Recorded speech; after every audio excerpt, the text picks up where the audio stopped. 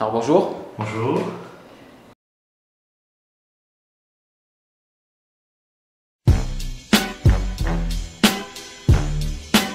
Je pense que c'est un bilan qui est impressionnant et que ça nous a permis de rattraper le retard qu'on avait dans tous les domaines, que ce soit l'action auprès des jeunes, les actions auprès des personnes âgées, que ce soit dans la valorisation et la mise en valeur, valorisation de notre patrimoine naturel et historique, que ce qui est aussi dans l'assainissement des finances de la commune.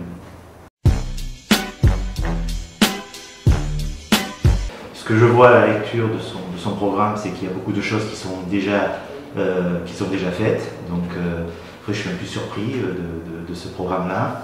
Et puis, quant aux arguments qu'il évoque, tant en matière de déclin du monde associatif ou problèmes en matière du monde associatif, etc., je crois qu'il y a une méconnaissance du village et de sa gestion.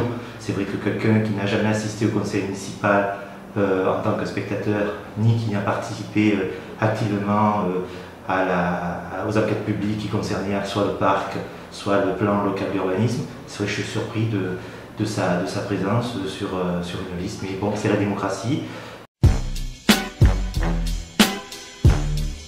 Vous savez, c'était pour moi pas un scoop. Je savais que Mme Brunet ne resterait pas inerte pour cette campagne électorale. Là aussi, j'attends aussi son programme, parce qu'il y a des choses qu'elle promet aujourd'hui, qu'elle a combattues quand elle était au conseil municipal. Je parlais des vidéosurveillance. Comme M. Joël, ils étaient tous les deux opposés à ce quand j'ai proposé l'étude de la vidéosurveillance. Et aujourd'hui, je vois que ces deux personnes le mettent sur leur programme électoral. Donc c'est pour ça que c'est très amusant, la campagne électorale actuelle. Alors, les trois principaux projets sur lesquels on va œuvrer ardemment, c'est d'abord, comme je disais, ce sens de circulation pour faciliter la circulation et le stationnement, puisqu'on a donc en projet la mise en place d'un parking à 2 niveaux sur la parking de la place de la Couronne, qui est une place au nord de la commune, et puis relogement des services techniques qui vont aussi donc libérer des places derrière la mairie. Le deuxième projet, c'est bien sûr la création donc, du troisième groupe scolaire au sein de l'actuel centre cardiovasculaire que la commune a acquis ces dernières années. Donc là, en recentralisant l'activité avec l'école de musique d'un côté, l'école maternelle et donc ce nouveau groupe scolaire, on va réduire les problèmes de circulation aux abords de l'école Gabriel Péry, Nicaise. Et enfin, le troisième, c'est l'accueil de l'Observatoire de la langue provençale, projet régional sur lequel la commune œuvre pour asseoir sa renommée culturelle et festive. Là aussi, on a des grands soutiens, des grands atouts pour que ce projet voit le jour. Et du coup, ça dynamisera encore plus l'image positive et provençale du village.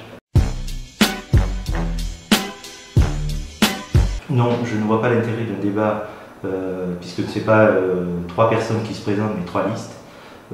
Pour moi, aujourd'hui, il y a des projets que je ne connais pas. On a quelques bribes de projets de Mme Brunet, quelques avant-projets de M. Ponce.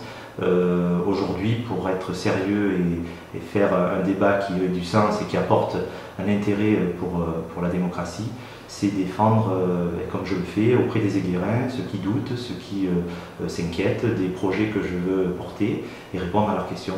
Et ça, c'est ce qui m'intéresse le plus que de débattre avec M. Ponce ou Mme Brunet et faire une question pour un champion qui n'apporterait rien au débat électoral et démocratique.